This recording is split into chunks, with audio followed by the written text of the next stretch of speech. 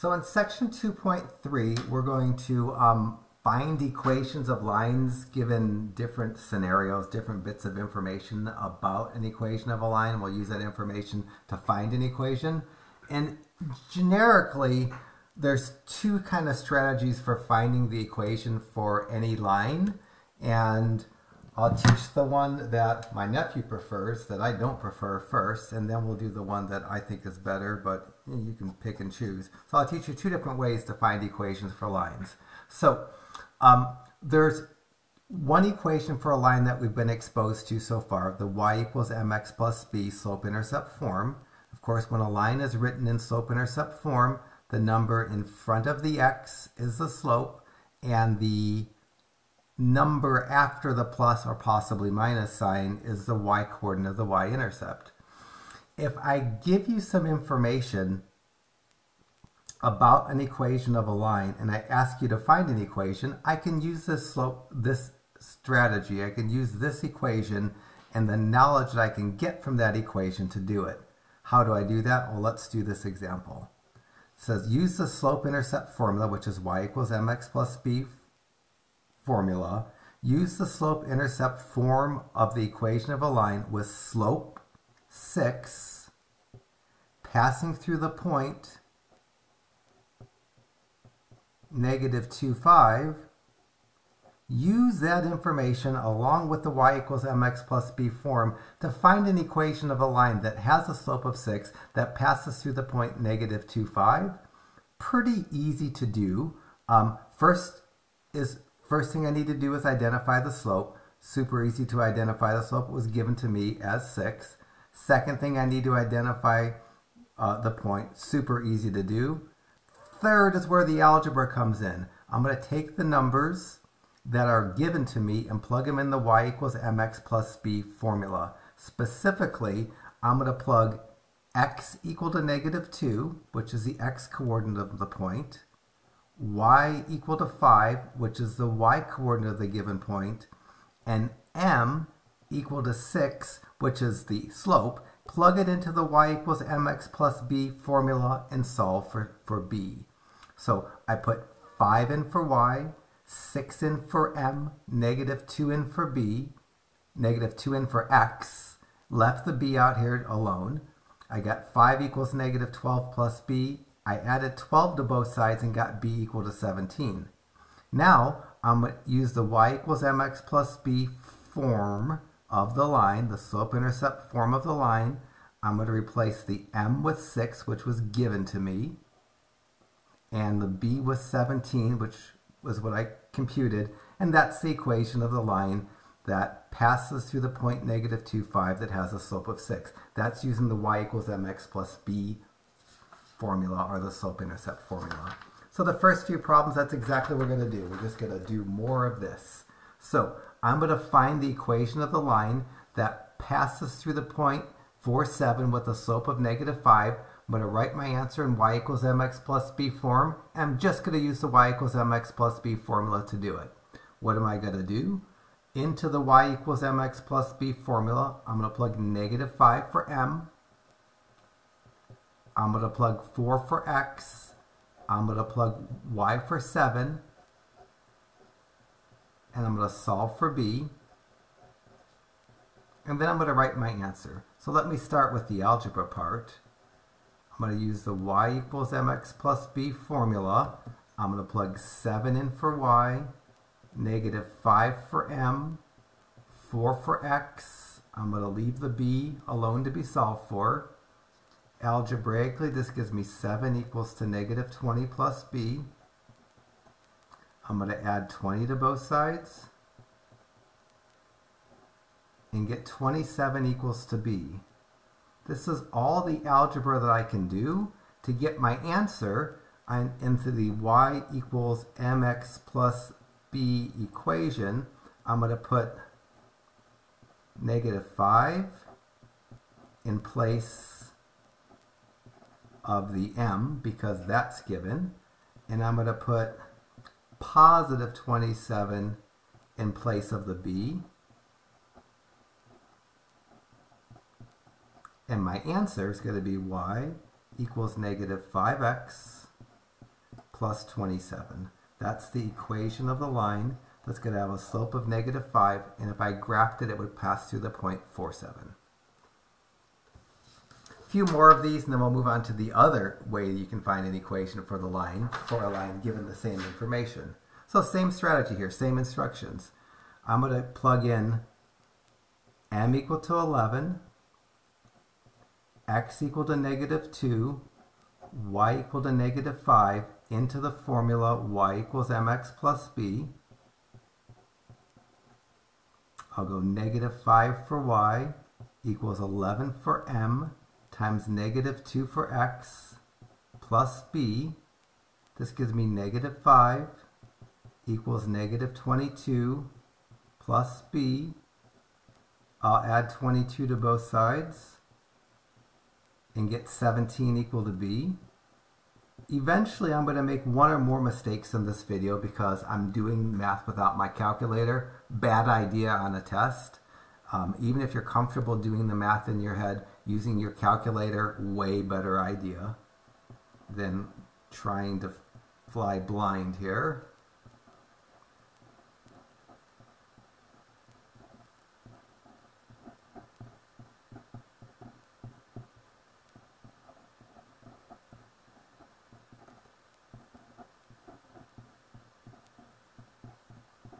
So now that I did my algebra, I'm going to write my answer. My equation is going to be y equal to 11x plus 17. The 11 was given to me. The 17 my algebra gave me.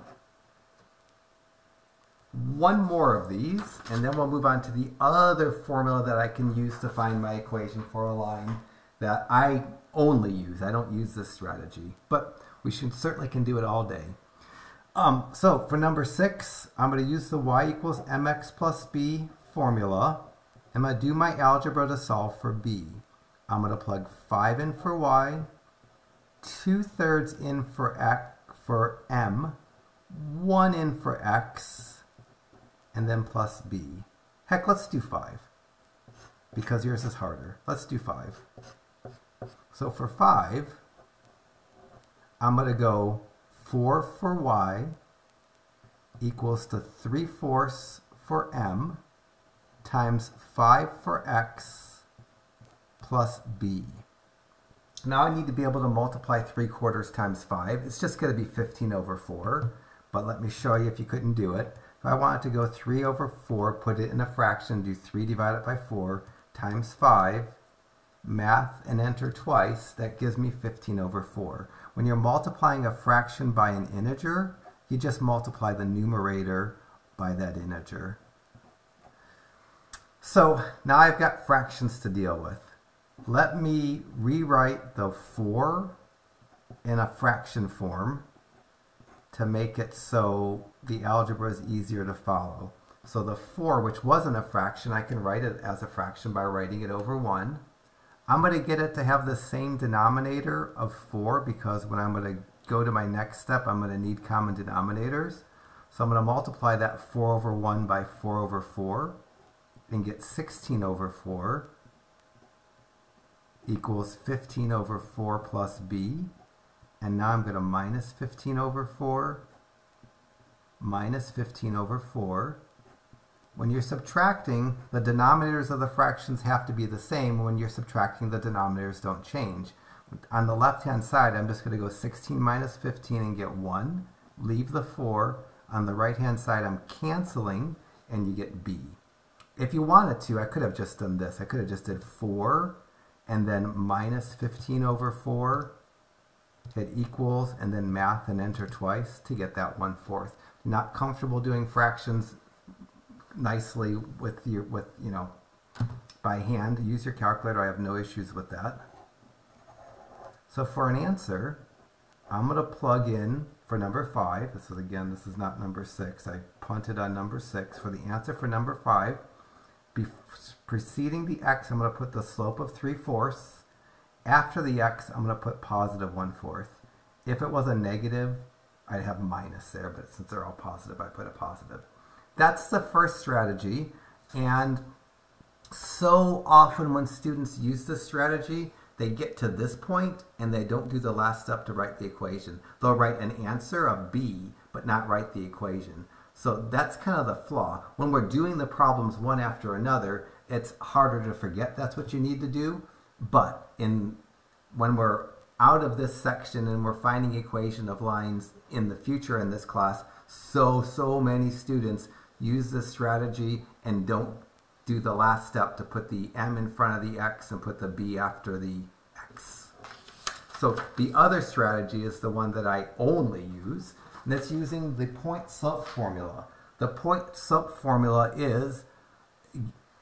tells me the point slope form of an equation of a line was slope m, and containing the point x1, y1 is y minus y1 equals m times x minus x1. That is an equation. We call this the point slope form. So there's two forms for a line. There's the point slope form. There's actually more than two, but there's two that I think are useful. There's a point slope form, which is this: y minus y1 equals to m times x minus x1. That's usually what I use to create my equation. And then the other equation is the slope-intercept form. That's usually how I write my answer, even if I'm not using that equation to get my answer. So we've beaten on this y equals mx plus b form. Now let's move to the point slope form to use it to find an equation of a line if I know a point and a slope. And this is from my Math 114. I don't think I need to hold your hand quite as tight because you've probably done this before. So let's move right into the problems. The instructions ask me to use the point slope formula. The y minus the y coordinate of the given point equals the slope times x minus the x coordinate of the given point.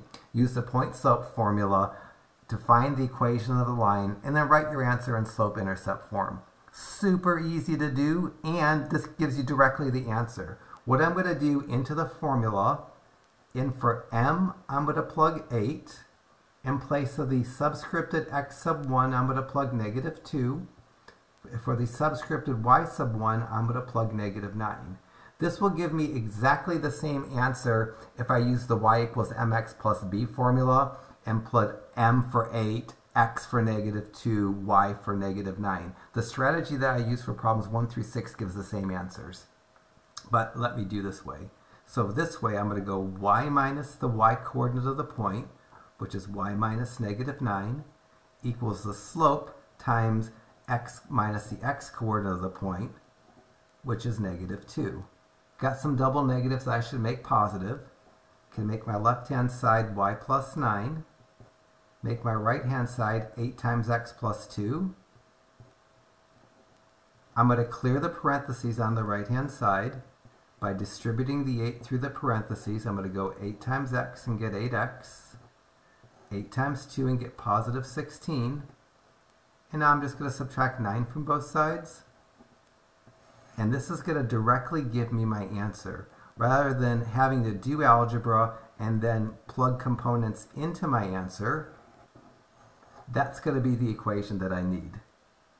So the point slope formula is a way to go from the information that's given straight to the answer without having to use the information, generate some numbers, and plug those numbers into the answer. And students generally don't make as many mistakes. They don't forget to write the answer correctly because the algebra just kind of forces that to happen. That's why I like this method better. But my nephew, who's a student at GCC this semester, he doesn't like this method. He uses the ones I did for problems 1 through 6. So if you're more comfortable with one method as opposed to another, use it. You don't have to master both, but most instructors will show this as the method. I'll do the same thing for problem 10. Find the equation of the line using the y minus y1 equals the slope times x minus x1. And for the y, I'm going to plug in 1. And for the m, I'm going to plug negative 6. And then for the x1, I'm going to plug 3. So this is using the point slope formula. And now I'm going to take that point slope formula and solve for y and get my answer. I didn't have any double negatives to contend with, but I do have a parentheses to clear. I'm going to multiply negative 6 times x and negative 6 times negative 3 to clear my parentheses. My right-hand side will be negative 6x plus 18. I'm going to add 1 to both sides. And the answer to problem 10, the equation that's going to have a slope of negative 6 that passes through the point 31 is going to be y equals negative 6x plus 19. Fractions are not our friends, but we'll figure this out here.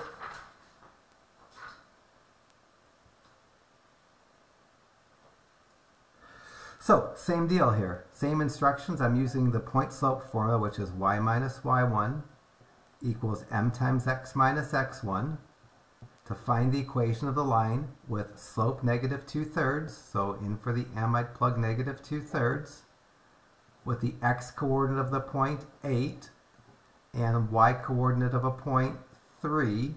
So I do y minus the y coordinate of the point equals the slope times x minus the x coordinate of the point. Fractions are not my friend. On the right-hand side, I'll clear the parentheses by doing negative 2/3 times x and getting negative 2/3 x. And then negative 2/3 times negative 8. When I'm multiplying a fraction by an integer, I multiply the numerator by that integer.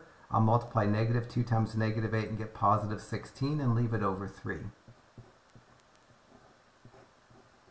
Now I'm going to minus 16 over 3 from both sides. And I'm going to laze out and do my calculator. But if I wanted to, this would be negative 25 over 3, but I'll pretend I can't do that in my head. And on this right-hand side, I'm going to go minus 3 using the minus in the bottom row of the calculator, minus using the minus by the plus sign, 16 divided by 3. Shoot, that's not even right. I was so worried about doing math in my head. I'm solving for y here. To solve for y, I want a plus 3 and plus 3, idiot. On the left-hand side, I should have been writing y. On the right-hand side, I'm going to get positive 25 over 3 because this is 16 over 3 plus 9 over 3. And let me do it on my calculator. If you can do it in your head like that, that's the best way to do it. But when I do things in my head, boy, I do make mistakes.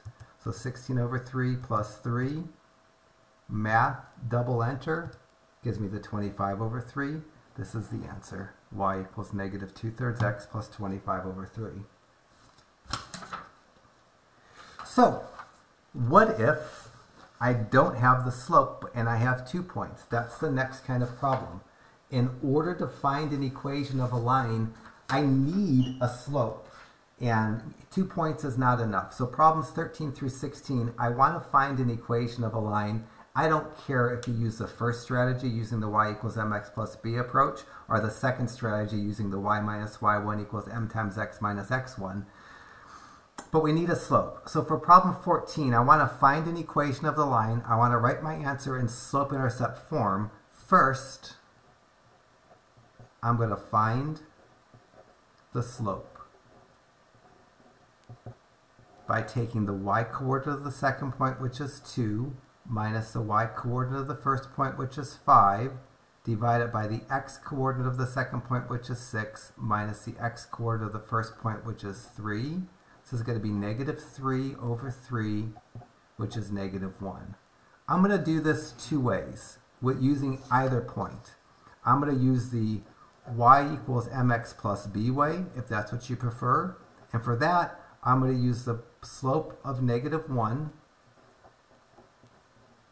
and the 0.35. And I'm going to use the way I prefer, y minus y1 equals m times x minus x1. And I'm going to use the slope of negative 1, and I'm going to use the point of 6,2.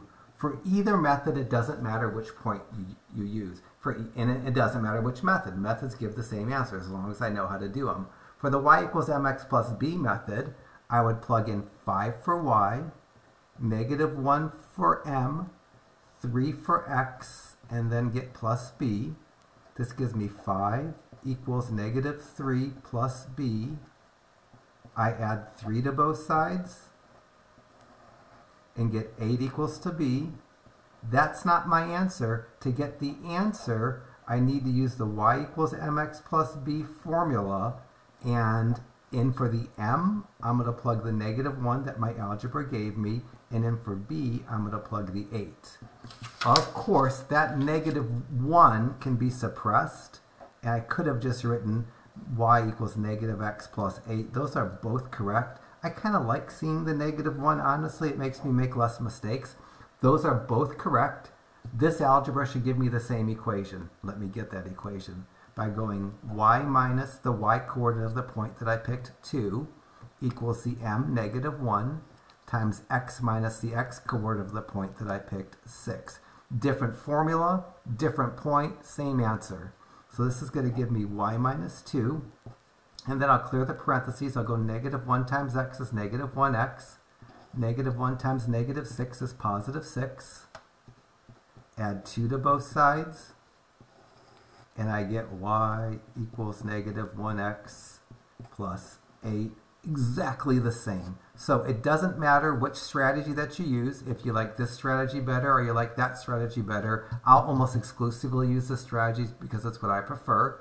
Both strategies work the same way. Both give the same answers. Doesn't even matter which point that you use. It's completely forgiving. One more of these, and then we'll move on to parallel lines and perpendicular lines. 16, let me do the slope. Slope is going to be 6 minus 9, subtract the y's in the numerator, over 7 minus 3, subtract the x's in the denominator. My slope is -3/4.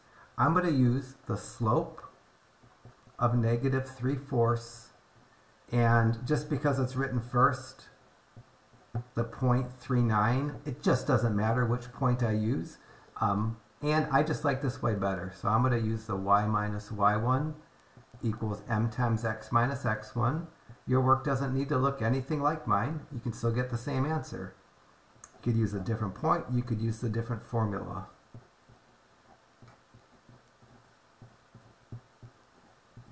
So using my strategy, I'm going to get y minus 9.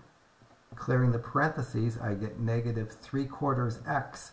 And then when I multiply the -3/4 times the -3, I multiply these -3's and get +9 over 4. Now I'm going to add 9 to both sides and get y equals -3/4 x. This is 9/4 plus 36 over 4, which is 45 over 4. On my calculator, 9 divided by 4 plus 9. Math and enter twice is 45 over 4. Another way by hand to do 9 over 4 plus 9 is to think of this as 9 over 4 plus 9 over 1. Make the 9 a fraction. Multiply it by 4 over 4. We'll get 9 over 4 plus 36 over 4. And that's going to be 9 plus 36 over 4, which is 45 over 4. I can just do that in my head, but use your calculator if you don't do fractions well. So the next few problems, I'm supposed to find the equations of lines parallel to lines. Not particularly hard because we know what, anytime I go to find an equation for a line, I need a point and a slope. 17 through 20 says, find the slope-intercept form of an equation of a line passing through the point that's given parallel to the given line.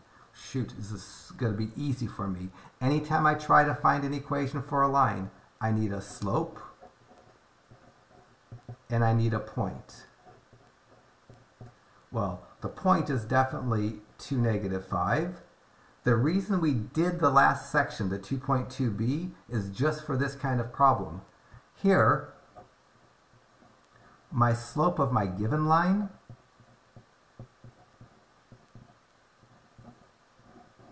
is m equal to 9. And of course, the slope of all lines parallel to the given line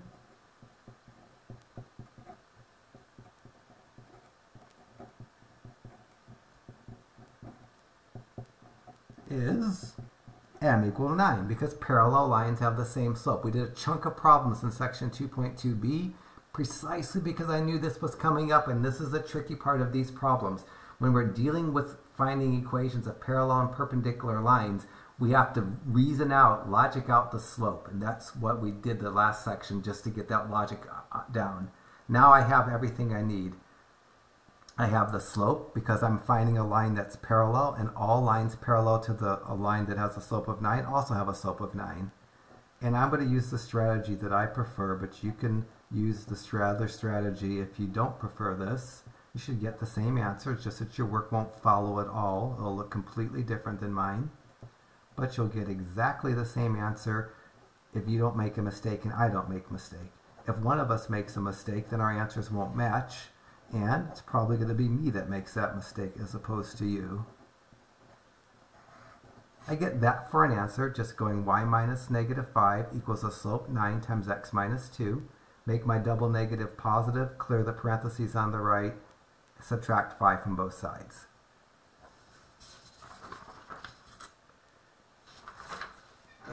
Button up against that 30 minutes. So every time I'm trying to find an equation for a line, I need a point and a slope. The point for this line is definitely going to be 10, negative 6. In this line, the slope of the given line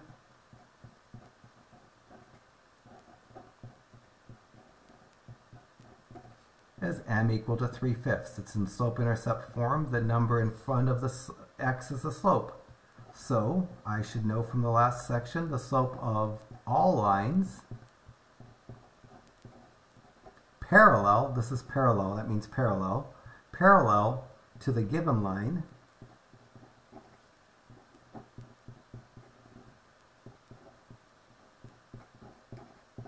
is exactly the same, because parallel lines have the same slopes. Because I'm trying to find a line parallel, it has to have a slope of 3/5. Have my point, have my slope. Let me go y minus the y coordinate, double negative, so I make a parentheses, equals the slope times x minus the x coordinate. Double negative on the left-hand side, I'll make a positive. On the right-hand side, I'm going to go 3/5 times x. And then I'm going to do 3/5 times negative 10. Lots of ways to do this by hand. Let me just do the way I've been doing. I'm going to multiply the numerator by that number. Leave the denominator. So that comes out to negative 30/5, and that fraction reduces to negative 6. So on the right-hand side, I should get negative 6. I could have canceled this 5 with that 2, made the 5 a 1, made the 10 a negative 2, and got 3 times negative 2 is negative 6. I could, on my calculator, do 3 divided by 5 times negative in the bottom row of the calculator 10 to get that negative 6. Lots of ways to do it. I don't care how you do it. And now I'm going to subtract 6 from both sides. Since those 6's have the same signs, they don't cancel. They only would cancel if they have opposite signs. So my answer for problem 20 is y equals 3/5 x minus 12. I think I should do a part 2. I'm buttoned up against 30 minutes. I think I have like 14 minutes left, but I don't want a 45-minute video. So let me pause this and we'll do a part 2.